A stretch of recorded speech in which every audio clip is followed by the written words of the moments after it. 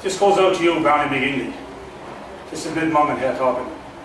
We made a DVD last month saying that you beat any travelling man in England or Ireland.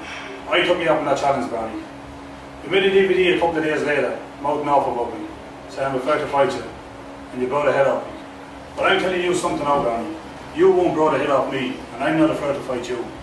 I seen you fighting 3 times, Barney, and if I thought I couldn't fight you or couldn't beat you, I wouldn't ask you to fight.